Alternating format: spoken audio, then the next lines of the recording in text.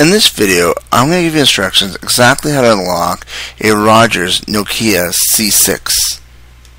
The first step to unlock your Nokia phone is you're going to need to switch this phone on without a SIM card in it. So once you have the phone powered on without a SIM card in it, we're going to go through a series of instructions here, and this might be a little bit tricky, but just stay with me. It's not that complicated once you get it.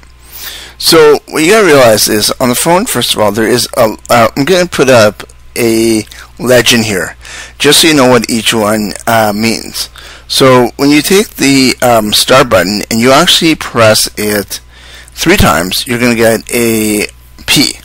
When you press it 4 times, you're going to get W. And when you only press it twice, you're going to get a plus sign. So that's important to understand in order for us to go through the unlock process here. So practice with your phone first and make sure that you know how to get the P, the W, and the plus sign. And if not, our support team will definitely help you out.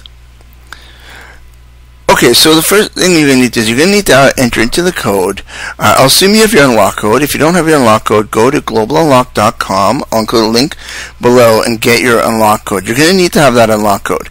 Now, one thing, don't use another unlock code or someone else's unlock code.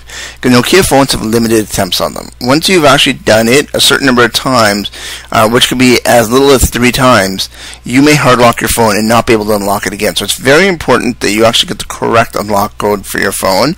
If you have actually tried to unlock it before unsuccessfully, and then you do go to Global Unlock, let us know ahead of time before you do it, and we'll let you know if it is possible or not, because we don't want you to try to do it and then it not work even if you have the right information because you've tried too many times.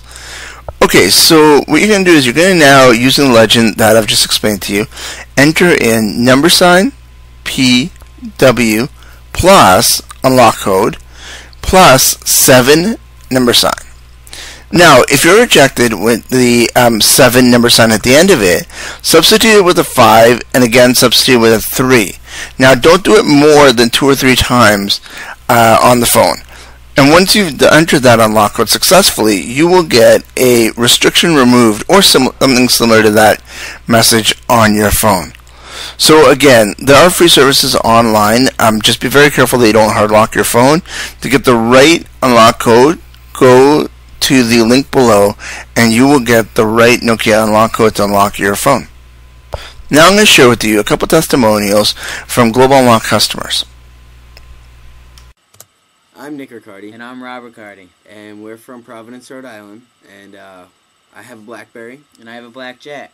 And we recently switched to T-Mobile. And our phones, which are from AT&T, did not work for that. So we went to globalunlock.com. We got our codes. We typed them in. And now it works great. So thanks a lot and keep up the good work. Thank you. Hi, my name is Amanda. I'm from Long Island, New York. And I unlocked my phone with Global Unlock. I have a BlackBerry Pearl 8120, which is with T-Mobile, and I want to use AT&T SIM card on it. So I placed an order in on Saturday night, and they said it would come within 1 to 3 days, and it came first thing on Monday. I got the email with the code and video and instructions, and they made it really easy to unlock my phone, and I would definitely use their service again.